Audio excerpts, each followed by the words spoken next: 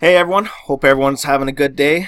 I'm going to be making a video today. The sole purpose of this is actually to try and open some minds and give everyone something to tinker with over the next couple weeks, as I will be going AFK. I'll be around if anyone still needs us for support or anything like that, and just support at Autoview with Pink. However, I may not be very active in the Slack channels or answering private messages. So that being said, what we are going to be doing today is creating a market maker bot for altcoins. We're not going to be using a strategy. We're not going to be using PineScript. We're solely going to be using TradingView for its alerts. And we're going to be using the syntax to monitor our balances and essentially help provide liquidity. This will work for any coin. It works best if it's a coin that you're going to be on long term.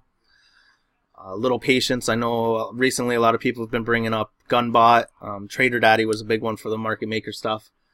Gunbot leaves a lot of bag holders. This can potentially do that. However, it is, well, you'll see when I show you the trade history. If you wait it out and let it continue to play, you will eventually see green and you would be able to walk away with profit. That being said, all you really need to start is a blank chart. And everyone knows my baby Pinkcoin. I've been with Pinkcoin for years and will be with years, or many years to come. So I've got blank everything. I got no alerts, I've got no strategies, I've got nothing. We're just sitting on a 1 minute Pinkcoin chart. This is going to monitor every single time that there's a little action in pink. It's going to check our balances and decide what it's going to do. All we're going to do, I call this the landmine bot. So all we're going to do is create some landmines. Okay, so I got some landmine examples here. So you're just going to, we got, Bittrex and Polo if you wanted to do both. We're going to lay out some landmines, in this case 50 pink. And we're going to put a 50 pink order down 1%, down 2%, down 3%, down 4%, and so on, so on. You can go more, you can do less, you can change these percentages to whatever you want. These are the statistics and the numbers that I actually ran to have the trade history to go with. I did not do it on Bittrex. I only ran it on poloniex. However, if you wanted to run both, it would be the same thing. All you're doing is changing the exchange. You can also do this with cells. A quick way to change when your syntax gets pretty big. A quick way to change from buys to sells is use the find and replace option. Just replace all the cells. And we also need to, right now, because it's a buy, we're putting it down into books. We don't want to go down into books anymore, so we're just going to get rid of that negative. And now you got your sell landmines. So all you do, this is essentially a one-time fire alert. So you drop it in your syntax. So you create your alert. Now I'm not actually going to run these alerts, but you take the price greater than, in this case, we're just going to go greater than 1 Satoshi. Make sure it fires. It's fired just once. We don't want a pop-up sound. Drop your syntax in there and fire it. What this will do is it'll put all these cells in the books, and that's it. Once your cells are in the books, now what we do, you might have some leftover balance. The first thing to do is clear your balance. You want zero balance. So the next thing you do, you go and you check, and whatever's left over, just put it up as a sell, at 1 Bitcoin per, or if it's you're putting a buy landmines, you want to get rid of your excess Bitcoin balance, you just put it for a buy down at 1 Satoshi, something that'll never get hit. And once these orders are in place and you've got a zero balance, right, what you need to do is create the alerts that are going to monitor your balance for you. So we'll go to the monitor code. And this is it. You're going to want to create 4 alerts.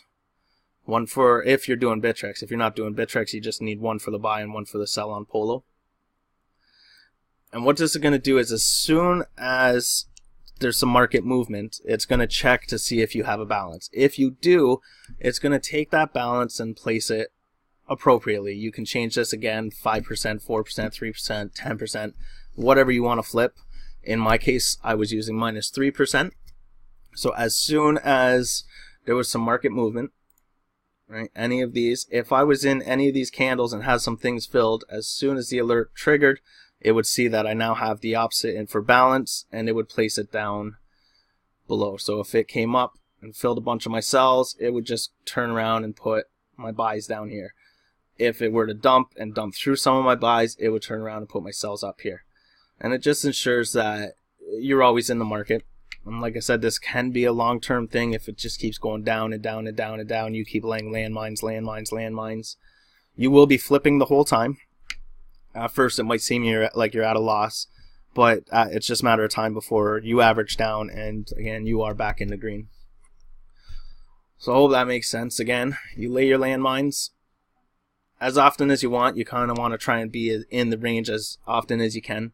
Because of the 1 minute alerts, sometimes they'll group up. That's why I like to start with just 1% spread and then spread them out afterwards. If it pumps through, 6, 7 of your orders and it's down 7%, it is going to put that up 3%. So it's depending on the average. Every now and then you might get a loss on an order, but I'm going to say probably 90% plus are profitable flips.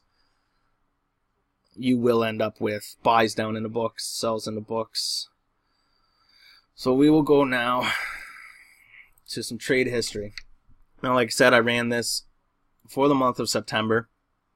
You can see a bunch of orders. Here's an example. We sold 9,600 pink at 633. We bought them back at 614. Okay, so exactly 0 Bitcoin in out. So we've actually accumulated here about 270 pink just in that one little order there. You could go through the books, you could go through your trade history and pretty much match up everything. If we go down to the bottom, we can see we started with a 677 sell of 6,600, and then we bought them back for an extra 160 coins, and then we turned around again and sold that, up about 2-3%. You can see the profit here on the Bitcoin, and it just keeps going and going, flipping back and forth. You can see the buys here, 630 to 660, and then some sells 655, some buys 633, sells all the way up to 727. Okay, so here we can see individual 1,000 coin flips. So the 727 was probably the first one bought back for 34 extra coins. 725 is probably this one for 32 extra coins. Right? So Pinkcoin is a coin that like I said, everyone knows I've been on this a long time, so I had a decent little balance to tinker with and test this with. If we look at the full month, we will see that I accumulated about 16,000 pink and up about 0.1 Bitcoin. The order size I started with was around 1,000 pink. The order size minimum, I believe, is around 30 pink right now. So you're definitely not limited to anything. Of course, this is going to fill the books. The more people that run it, the thicker the books are going to get. So as long as no one's greedy, multiple people should be able to run this on the same coin. It doesn't actually make any market orders. So all you're doing is sitting in the books waiting for something to happen. As soon as it does, the bot will recognize your balances and place them appropriately. I'm sure there's going to be different settings that are going to work different for different coins. However, I believe there's enough information here to show you that this is a keep it simple stupid money-making system. It works on all coins. I've only tested it with the proof here. You can see I've only tested it on pink. Ran it for a month. I'm assuming it would work with other coins as long as you are dedicated to that coin. You believe it's going to be around for a while. And essentially you get in there. You help create volume. You're essentially accumulating. You're accumulating on both ends. When it goes up, you're just converting to Bitcoin. When it goes down, you're buying back and converting back to that coin. There are points where you're holding a lot more than you've sold. There's points where you've sold more than you've held. And the longer you do this, the more that you make, the more coins you accumulate, the more coins that you sell. Orders, as you can see, starting with 1,000, they do get grouped up. They start to get a little larger. If someone just nibbles at you, as even just a nibble of 150 coins or 30 coins, as soon as that nibble's noticed by the system, which is once every minute, then it's going to flip those, and your orders are all over the place. You're hidden. Depending on how you do it, you can definitely hide more. You can use ranges. You don't have to start with 1,000 coins, 30 coins. You can start with 30 to 40. As everyone knows, Autoview, there's all kinds of customization. But we will go back. This is the exact system that I ran excluding Bittrex. Alright, so we were just on Polo. So we were flipping for 3%, and we laid out. I believe I did my landmines for the next 15% up and down. I want to say I tried 25, and Polo yelled at me for sending too many requests. I think please don't send more than 6 requests per second or whatever it was. The biggest trick is starting off with your initials. You lay your landmines, clear your balances, and then turn on your monitors. Anytime you want to add more balances or lay more landmines, you need to turn off the monitor alerts, free up the balance that you had hidden or put away, place your landmines, and then repeat again. You want to hide your balance again, turn on a monitor, and go. Turn off the monitor, make your balance available, lay your landmines, turn on the monitor scripts. This was a little longer than I wanted to be. I probably went off topic a couple times. I'm going to go over it. I know I've summarized a couple times. I'm going to summarize it one last time. You're going to lay your landmines. Right now I'm showing sells, but you're going to want to lay buys and sells. If you just want to start just buy because you don't have this coin yet, that's fine. You just lay your buy landmines. As soon as those buys get hit, it's going to flip them as sells, and then you're in the game. So you're going to lay your landmines, zero out your balance by hiding it somewhere else in the books, turn on your monitor scripts. Anytime you want to lay more landmines, you're going to turn off your monitor script or your monitor alerts. You're going to lay your landmines, and then you're going to turn your scripts back on after you've hit your balance. I hope this helps. I hope people like it. Again, this is a whole different branch of Autoview that most people have not even explored because it's just syntax. There's nothing other than the alerts. You can do a lot with this. You can play with the numbers all you want. If anyone does have any specific questions, there are probably going to be people in Autoview Slack that will be able to help. And if anyone has actually any issues over the next few weeks, please don't hesitate to send us an email at support. I will be monitoring them. My goal is always within 24 hours to respond. However, it may be a little delayed over the next few weeks.